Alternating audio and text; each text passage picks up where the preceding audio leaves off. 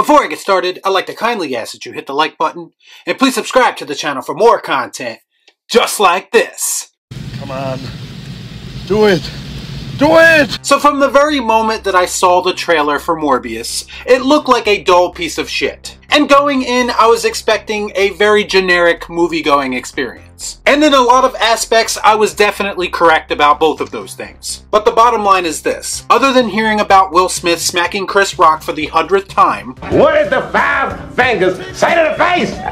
Slap! All week, all I've been seeing are these early reactions for Morbius that make it sound like it's one of the worst things ever created. And I have to be honest, I don't necessarily agree with that. Now that doesn't necessarily make it a good movie either, but let me get to my point and you'll see what I mean. All those bad reactions to Morbius are a result of, once again, the MCU effect. Whenever a non-MCU comic book movie is released, people like to pile on and make it sound like it's somehow worse than it actually is. Why? Because it's not up to their high MCU standards. In reality, quality-wise, this movie isn't all that much different than what the MCU puts out. Lots of CGI, basic-ass storytelling, and of course, end credit sequences. All in an effort to set up the next movie, rather than just focusing on this movie. Does any of this sound familiar? Whoopie fucking do.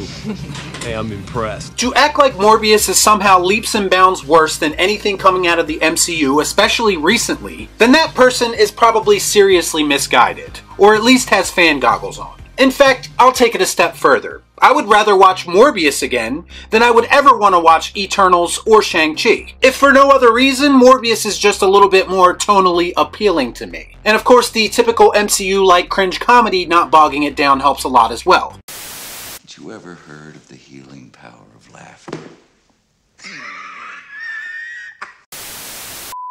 Tonally, I'd say Morbius is pretty close to the original Venom. So if you're one of those people who thoroughly enjoyed Venom, you might like this. Now that I've got that out of the way, in terms of how Morbius fits into the greater comic book movie conversation, looking at Morbius on its own, it is simply a movie that does not need to exist. Much like most of the comic book movies these days. We've gotten into this space where studios feel like every single character they have the rights to deserves their own movie. Surely you can't be serious. I am serious. And don't call me Shirley. And I'm sorry, but it just doesn't work that way. Morbius isn't the type of character that has the same mass appeal as a character like Venom, for instance. You could have used him as a villain in a Spider-Man movie or a Blade movie, but giving him his own space and telling a story in an hour and 44 minutes that could have been told in a 20-minute origin in someone else's movie just seems like overkill at this point. But that's pretty much where we are for the entire genre. We give them what they want! The whole trend is becoming progressively tiresome, and I think we just need to move away from it. Morbius follows Dr. Michael Morbius, who has a rare blood disease, and he performs an experimental procedure on himself that is based on his work with vampire bats that effectively turns him into a living vampire. I think Jared Leto is one of those actors who does have a lot of talent, but he just picks really shitty movies sometimes. And yes, he did go full Jared Leto, taking himself to the physical limits and making himself look like the Olsen twins for some of these sick Morbius scenes. I don't know why my stomach is making that noise. Was you hungry, bitch? I admire his dedication, but I don't think Morbius is the type of movie that requires that level of dedication. The villain in this movie is basically a carbon copy of Morbius, and again, it feels very much like the villain in the original Venom movie. The only difference between the two characters is that the villain doesn't fight his vampiric urges. Which brings me to my next point. Morbius is basically an anti-hero in this, which doesn't seem like the best route for his character. That makes sense. If it was me, I would have really leaned into the Jekyll and Hyde aspect of the character. Because he is basically a regular man who is living with a monster inside of him. So that would open up a lot of horror-like possibilities for this movie. But they gave us a much more tamer version of that, and it just feels like a missed opportunity. There were actually 2 scenes in this movie, one on a ship and one in a hallway, that felt like they wanted to go full horror with the idea. And they were decent scenes, but they could have been pushed over the top if they really leaned into the idea. This is whack! I can't get jiggy with this shit! Also, a lack of blood in a vampire movie is an issue, and I think this movie could have benefited from having an R rating. I do think there's an interesting story to be told with Morbius. He just needs a character like Blade, for instance, to play off of. There's something to be said about the duality of a half vampire, half human character, and I think because they share that, it could make a story between them much more interesting. There's also some campiness to this film as well, and it mostly comes from the villain, who has a very Bully Maguire dance number in this film. I gotta feel like somewhere Sam Raimi is laughing at Sony once again. Anybody care about what I want? I do. Shut up. Get out.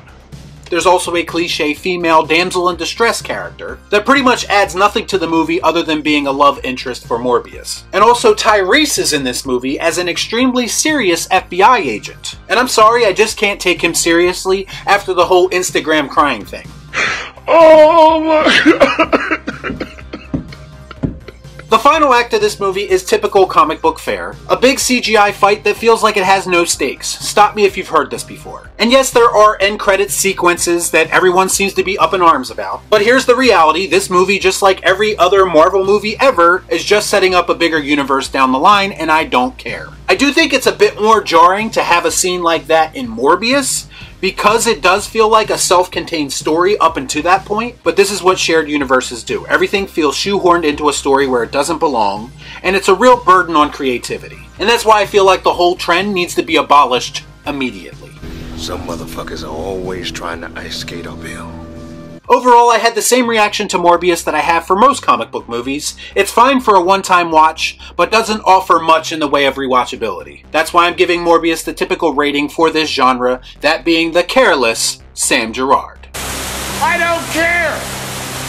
So have you seen Morbius? If you have, let me know what you thought about it in the comments down below. As always, please like, comment, share, subscribe to the channel, hit that bell for notifications, and I'll see you next time right here on Real Shift.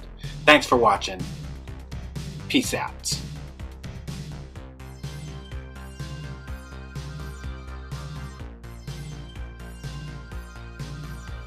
Y'all be cool. Nah.